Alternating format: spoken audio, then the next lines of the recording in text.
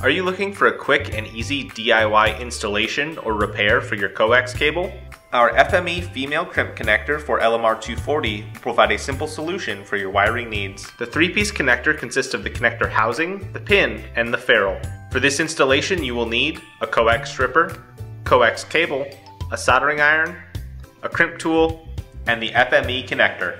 Keep in mind that you will want to make sure that your Coax stripper, crimp tool, and connector match the cable that you are installing. Start by inserting the ferrule over the outer jacket of the cable. Then, using your cable stripper, strip back the outer jacket and dielectric. The advantage of using a cable stripper is that it will strip back the jacket and dielectric at the same time.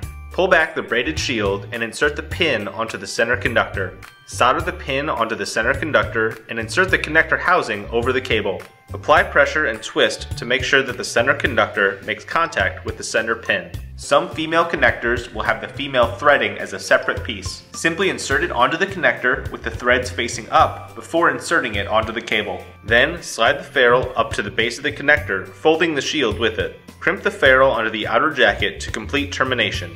Congratulations, you have successfully installed the 3-piece FME Female connector.